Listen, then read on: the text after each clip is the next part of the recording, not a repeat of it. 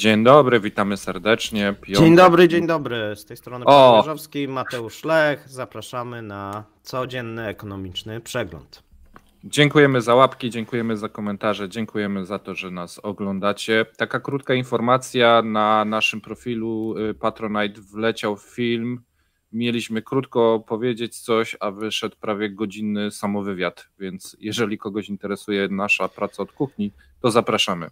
Tak, taki słuchajcie, backstage, zobaczycie jak to wygląda, jaka jest nasza wizja, co chcemy osiągnąć, jakie są nasze cele. Jeżeli kogoś to interesuje, to zapraszamy, można sobie obejrzeć. Tak jest. A jeżeli chodzi o wiadomości, to słuchajcie, zaczynamy od zawieszonych lotów w Moskwie. Okazuje się, że loty samolotów zostały dzisiaj tymczasowo ograniczone na wszystkich 4 moskiewskich lotniskach, zarówno lokalnych, jak i międzynarodowym, czyli Wnukowo, Domodjewo, Szeremietiewo i Żukowski. Zostało to zgłoszone w Federalnej Agencji Transportu Lotniczego. A jaki jest powód? Dzisiaj rano według moskiewskich władz dron ukraiński został zestrzelony w pobliżu Expo Center w rejonie Moskwy i spadł na budynek. Co istotne, podczas wcześniejszych ataków dronów na Moskwę loty były ograniczone maksymalnie albo na jednym, albo na 2 lotniskach. Dzisiaj rano burmistrz Siergiej Sobianin powiedział, że siły obrony powietrznej zniszczyły ukraińskiego drona podczas próby przylotu do Moskwy. Szczątki spadły w rejonie Expo Center pod Moskwą. Ściana jednego z budynków pawilonu w centrum się zawaliła. W związku z tym, no nie wiem, jak tak wydawało mi się, że jak szczątki spadają, to tak się nie da, ale jak widać się da. Nie wiesz, te budynki z Expo to może są z karton gipsu. Tak poleciało. Idziemy dalej. Ukryte miliardy w walucie. Rząd przetrzepuje kieszenie oligarchów. Rosyjskie firmy przechowują zagraniczne dochody z eksportu. Dane przedstawiono prezydentowi Putinowi w zamkniętym spotkaniu z rządem i bankiem centralnym. Nieoficjalnie rezerwy walutowe znaleziono w firmach, które eksportują produkty nieenergetyczne, głównie nawozy. Firmy 4 rosyjskich miliarderów, w tym Andrieja Meliczenki, przechowują zagraniczne rezerwy oszacowane, uwaga, na 25,2 miliardy dolarów. To przede wszystkim są pieniądze od producentów nawozów. Inni w pierwszej piątce to Andrzej Guriew, który ma 9,7 miliarda dolarów, Dmitrij Mazepin, który ma 2,8 miliarda dolarów oraz Wieczysław Kantor, który ma 11,3 miliardy dolarów. Wobec groźby wprowadzenia obowiązkowej sprzedaży niemal całego eksportu walutowego, tutaj mówiliśmy o tym wczoraj i chyba troszeczkę przedwczoraj, krążą plotki o kwotach nawet do 90% i restrykcyjnych limitów wyprowadzania kapitału. Firmy zgodziły się zwiększyć sprzedaż waluty. To ma pomóc w stabilizacji rubla. Kilka tych elementów zostaje wprowadzonych i o tym też było troszeczkę wcześniej. W 2022 roku rosyjskie firmy zgromadziły za granicą aktywa o łącznej wartości około 80 miliardów dolarów. Odpływ kapitału z Rosji w roku 2022 wyniósł 239 miliardów dolarów, a w pierwszej połowie 2023 dodatkowe 27 miliardów. I tutaj taka uwaga, to są informacje, które podał Interfax. Natomiast widziałem inne, które szacowały odpływ w tym roku, o ile dobrze pamiętam, na około 80 miliardów dolarów, że łącznie z tych 1,5 roku przekraczało to 300. Ale Interfax podaje 27, więc też podamy za nimi. Kreml potrzebuje waluty wywiezionej za granicę, aby kontrolować kurs rubla do dolara. Dewaluacja może przyspieszyć inflację, co zbiegnie się z wyborami w 2024 roku. I tu ważna informacja i warto ją zapamiętać. Efekt szoku walutowego osiągnie swoje maksimum za około 6 miesięcy, obniżając zaufanie konsumentów, twierdzi ekonomista Aleksander Isakow, czyli za 6 miesięcy będzie szczyt tego szoku walutowego. Paweł, masz coś do dodania? Nie, ja chciałem tutaj powiedzieć, ponieważ się pytacie o tą liczbę milionerów, jest taki raport, który 2 dni temu się pokazał UBS-u akurat, a więc szwajcarskiego banku, i o tym będę mówił w sobotę, z czego wynikają te dane. Będzie długo i dokładnie. Zapraszamy. Paweł, oddaję Ci głos.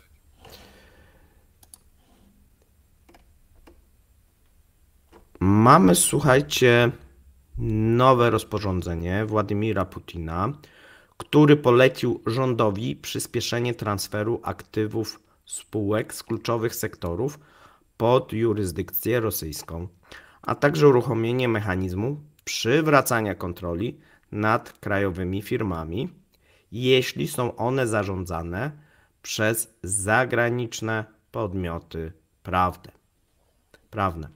Jak wynika z tekstu instrukcji, proponuje się przyspieszenie przejścia spółek do jurysdykcji rosyjskiej, m.in. poprzez rejestrację spółek zagranicznych w specjalnych regionach administracyjnych, gdy możliwości ich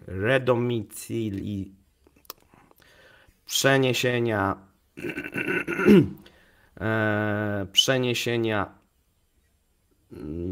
siedziby są zablokowane lub nie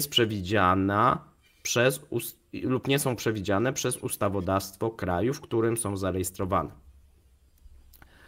Rząd został również poinstruowany, aby zapewnić uruchomienie mechanizmu, który pozwoli rosyjskim osobom fizycznym odzyskanie kontroli nad firmami zarządzanymi przez zagraniczne podmioty prawne, jeśli faktycznie zostanie utracona z powodu nieprzyjaznych działań przeciwko Federacji Rosyjskiej, rosyjskim obywatelom czy organizacjom.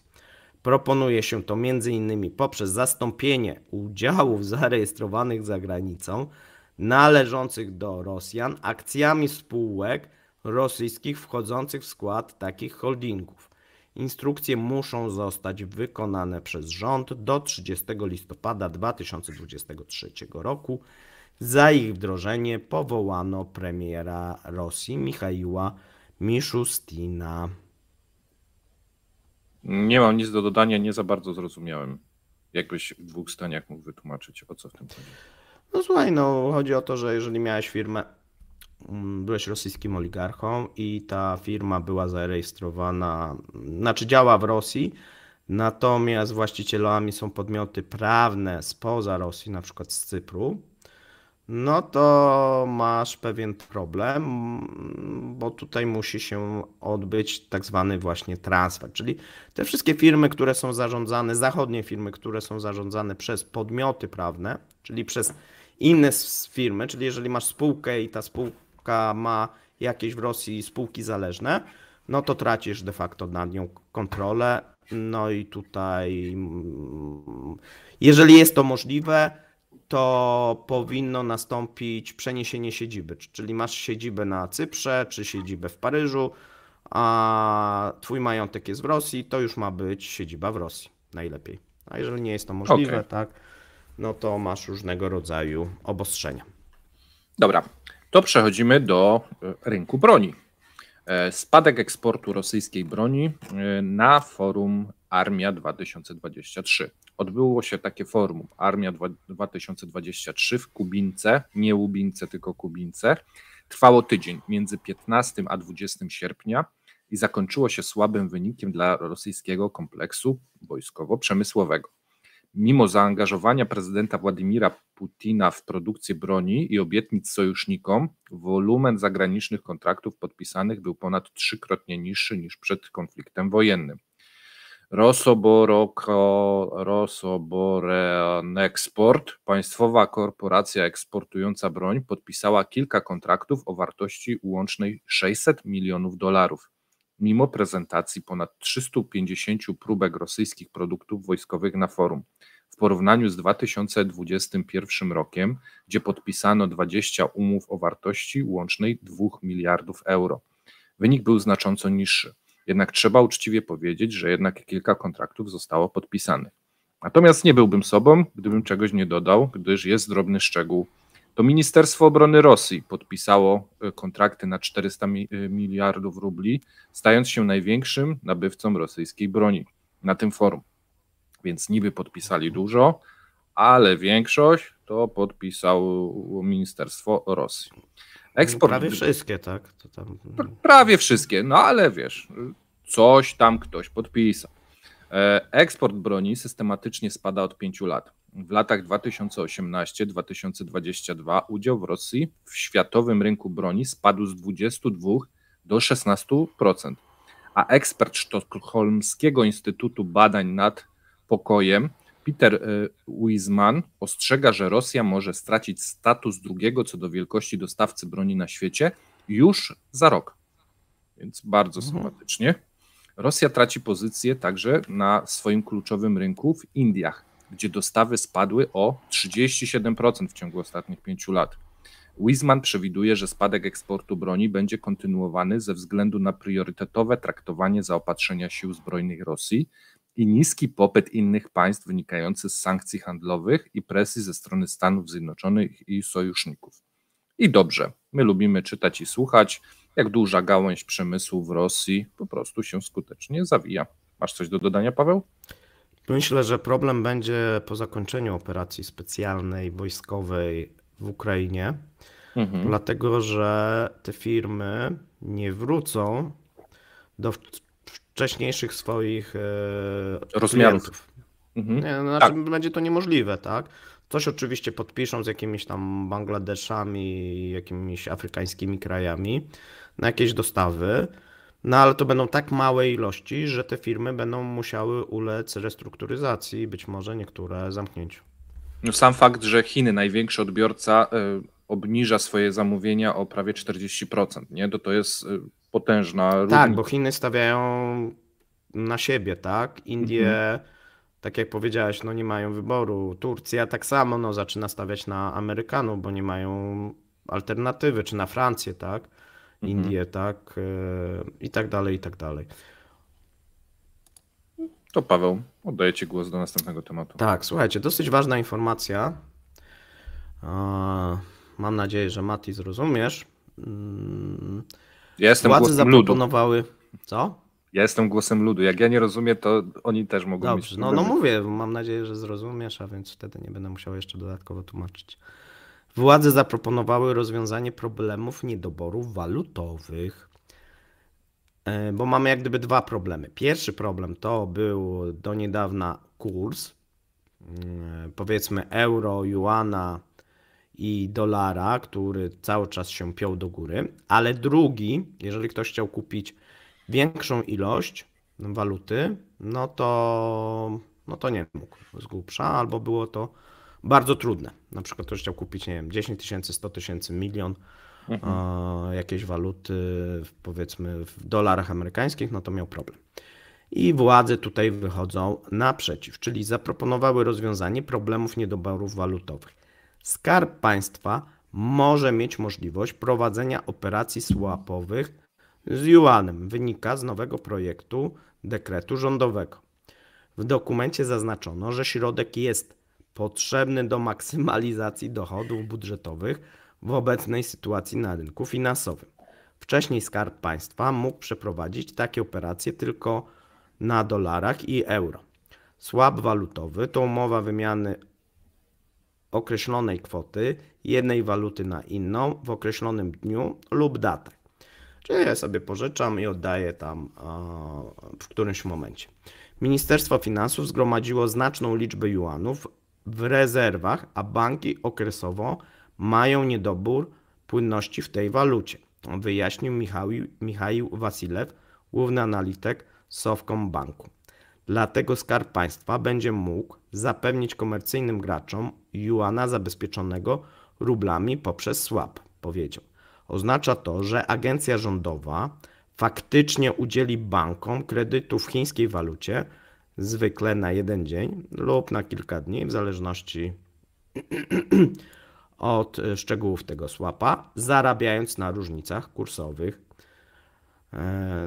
Ja jestem bardzo ciekawy tego mechanizmu, no i jak będzie to wprowadzone, ponieważ no tutaj ryzyka w związku z tym są dosyć duże. dla wyjaśnienia, jakie kwoty będą używane do wsparcia rosyjskich firm swapami. No tutaj mówi się o tym, żeby wykorzystać cały Fundusz Dobrobytu Narodowego, który w tym momencie tam są zgromadzone rosyjskie rezerwy. Ta część płynna to jest około 40 miliardów, no tam 30 parę powiedzmy miliardów w juanach. No i prawdopodobnie to będzie ta kwota, która będzie użyta do udzielania swapów walutowych w juanach. I tu warto powiedzieć, że my jakiś czas temu mówiliśmy o tym, że w sytuacji, gdy Rosja z eksportera do Chin stanie się importerem, będzie strasznie brakować tych juanów, nie? I że trzeba będzie wprowadzić te swapy. No i to się w sumie dzieje w tym momencie, nie? Więc... No ale coś za coś, wiesz, bank powiedzmy polski nie wpada na pomysł, żeby ze swoich rezerw udzielać swapów walutowych polskim firmom, tak? To słuchajcie, ma bardzo poważne konsekwencje i jest obarczone olbrzymim ryzykiem. No zobaczymy jak to zostanie wdrożone i czy zostanie wdrożone, bo to jest na razie tylko projekt. A jeżeli już mówimy o obcych walutach, to kolejny news, a właściwie aktualizacja informacji, które mówiliśmy i pisaliśmy jakiś czas temu. Rosyjscy eksporterzy, którzy zwiększyli dostawy ropy do Indii i zaczęli handel walutami narodowymi w obliczu sankcji, wciąż napotykają na problem z otrzymaniem zapłaty za sprzedane surowce. Mówiliśmy i pisaliśmy o tym jakiś czas temu. Około 39 miliardów dolarów, które pozostają w indyjskich bankach, jest niemożliwe do odzyskania przez koncerny naftowe w Rosji. Obejmuje to głównie rupie indyjskie. Zatrzymane kwoty to około 3,6 biliona rubli według kursów ostatnich, co stanowi równowartość rocznego budżetu wsparcia programu gospodarki narodowej rosyjskiej. Rosyjscy eksporterzy nie mogą obecnie wykorzystać rupii, które otrzymują za sprzedaną ropę. Wycofanie rupii z Indii jest utrudnione przez lokalne przepisy zabraniające obiegu indyjskiej waluty poza granicami kraju.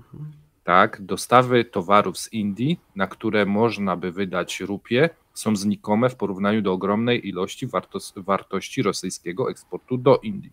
Poszukiwania rozwiązania tego problemu trwają już od dłuższego czasu i nadal nie udało się znaleźć satysfakcjonującego wyjścia. Ja przypominam, że na stronie Ekonomii Rosji jest artykuł o tym, napisany chyba w maju. Mamy połowę sierpnia, te dostawy cały czas szły, rupie napływały na te konta, a oni wciąż nie potrafią się dogadać. Również próby negocjacji zakupów towarów za rupie nie przyniosły oczekiwanych rezultatów. Ograniczenia te wynikają z sankcji nałożonych na Rosję, co sprawia, że rozliczenie w dolarach są zbyt ryzykowne. Amerykanie się mogą do tego Ale jeszcze jest jedna nowa wiadomość z dzisiaj. Indie zapowiadają dedolaryzację i odejście od rozliczeń, również z Rosją, bo część jak gdyby była tak rozliczana, nadal jednak, odejście od dolarów. A więc zostają chyba tak naprawdę na ten moment rupie i dirhamy. Czyli jeszcze gorzej dla Rosji. No, niestety. Tak. Albo stety. Tak to woli. No i problem ten dotyka oczywiście rosyjską gospodarkę i eksport. Sytuacja nadal pozostaje nierozwiązana. Rosja szuka mechanizmów i sposobów wyjścia z trudnej sytuacji, ale tu Paweł wrzucił informację z dziś, że będzie tylko gorzej. Więc oddaję Ci głos. Znaczy zobaczymy, no może uda się wyprowadzić. Na ten moment nie ma żadnego rozwiązania. Cały czas Rosja obstawia, żeby wymienić ten dług na juany. Indie oczywiście się nie zgadzają na chińską walutę. No i mamy taki pad, który już ciągnie się od no chyba maja. Ponad pół roku, albo roku nawet. Mamy, słuchajcie, też informację na temat już pierwszą. My mówiliśmy, że te kredyty zaczną rosnąć.